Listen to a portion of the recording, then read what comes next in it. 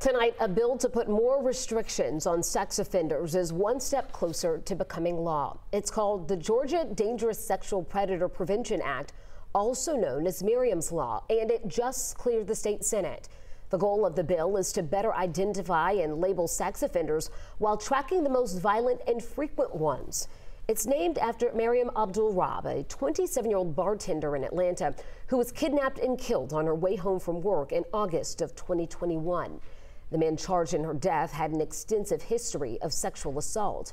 Miriam's Law now heads back to the House, and if it clears that chamber, it will head to the governor's desk for a signature.